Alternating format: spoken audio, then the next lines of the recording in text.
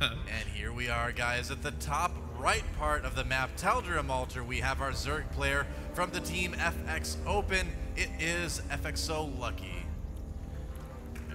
And his opponent here in the top left-hand corner from Team Rain, and up 1-0 in this set. That's our red Terran player. That is Artist.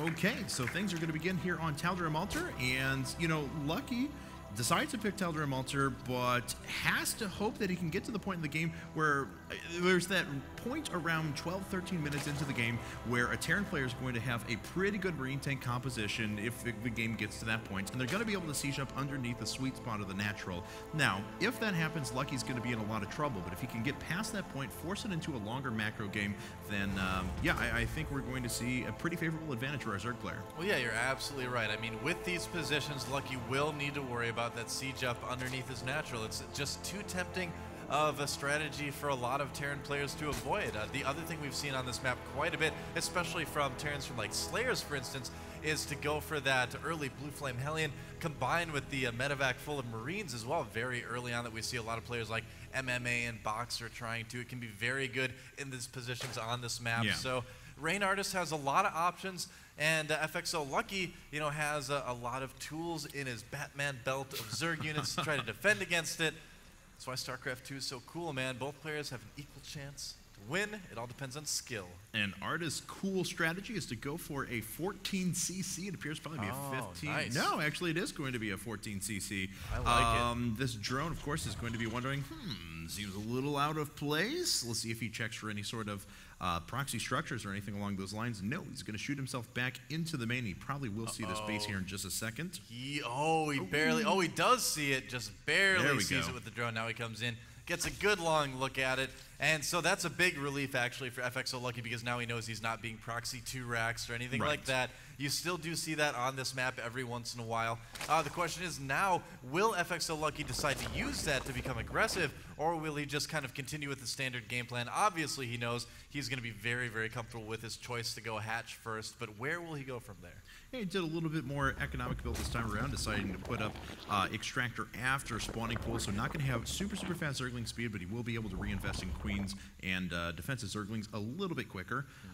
His opponent, though, has barracks coming up at the front, and we'll see how quickly he wants to move. Oh, no, actually, gas is already down, so as soon as this barracks finishes, it's actually kind of a cool timing, because right when the barracks finishes, he'll have enough gas to go ahead and put up a factory. Yep. That is one of the benefits of kind of planning your buildings out that way.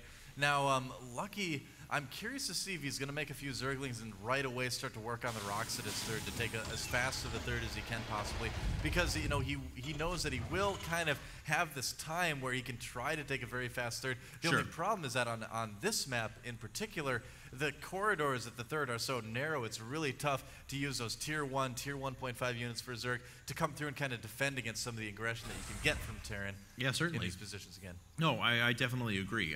Hellions that are able to walk around there are just going to be able to force the Zerglings into nice little lines or hug themselves against a wall so that they're not going to be attacked or surrounded too quickly, as if he making its way in for Artist gets killed. Unfortunately.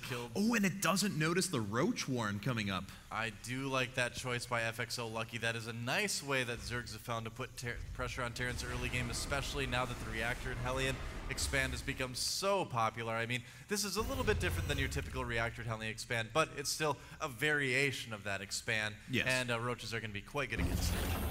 And our first couple of Hellions are making their way out right now. And one thing that's actually impressed me, and I know it's a small thing, but that's impressed me about Artist is that he has not really been supply blocked ever. He has plenty of supply to make sure that he can push out a ton of units.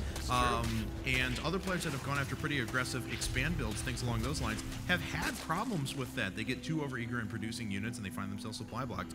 But look at this. Lucky just produced 8 roaches at the same time, following it up with lings, and he wants to make a big old attack. Yeah, and I think he could certainly do some damage with this. Now, Rain Artist, he kind of can anticipate that this is coming. He's actually making Marauders with Concussive Shell right now as well. So especially if he's able to get a bunker down in time, which actually starting one right now, but I don't think it's going to finish in time. He, you know, could do okay, but it's going to be a bit of a tense situation for Artis here for the moment. Yeah, it really is. Lucky is, of course, very, very late to Zergling speed as he did decide to use his gas in favor of Roaches for quite a while.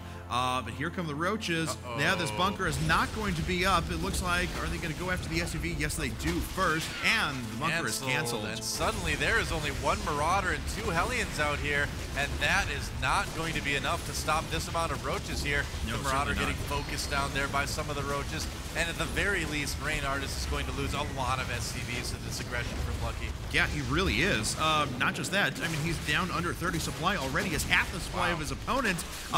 There are a ton of SCVs falling. 17 workers killed already at 7 minutes and 45 seconds into the game. Just 12 SCVs remaining for Artis. He has a couple of Marines now out as well. The Marauder goes down right away. That's going to buffer those Roaches for a little while longer. The Zerglings are coming in to clean up the rest. Yeah, nice idea by Lucky to follow that up with some Zerglings, even though they don't have speed quite yet. And man, I mean, Rain Artis is taking so much damage from this. Even if he holds it off, he's going to be so far behind. 11 SCVs, yeah, and that's it. GG. I was wondering, man. I mean, a very quick game number 2, but Lucky reacting to his opponent perfectly.